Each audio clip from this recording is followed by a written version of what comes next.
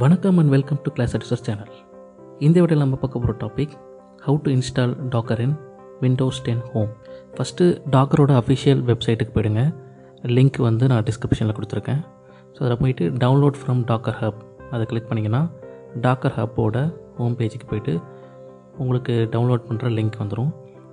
அதில் get stable அப்படின்ற link click பண்ணுங்கள். லிங்க் கிளிக் பண்ணிங்கன்னா உங்களுக்கு டாக்கர் டவுன்லோட் ஆகிடும்.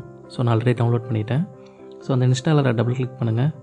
2 ஆப்ஷன்ஸ் கொடுக்கும். அதில் எனேபிள் WS2 அது கண்டிப்பாக கிளிக் பண்ணிக்கோங்க. ஸோ ஏன்னா பை டிஃபால்ட் டாக்கர் ஒர்க் ஆகாது.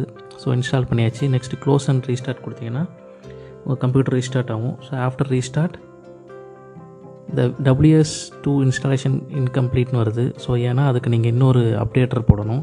ஸோ அதிலே ஒரு லிங்க் கொடுத்துருப்பாங்க. அந்த லிங்க் ஓப்பன் பண்ணிக்கோங்க. அதில் டவுன்லோட் த லினக்ஸ் கர்னல் அப்டேட் பேக்கேஜ் இருக்கும். அதை டவுன்லோட் பண்ணிக்கோங்க. ஸோ அது டவுன்லோட் பண்ணி அதை இன்ஸ்டால் பண்ணிடுங்க.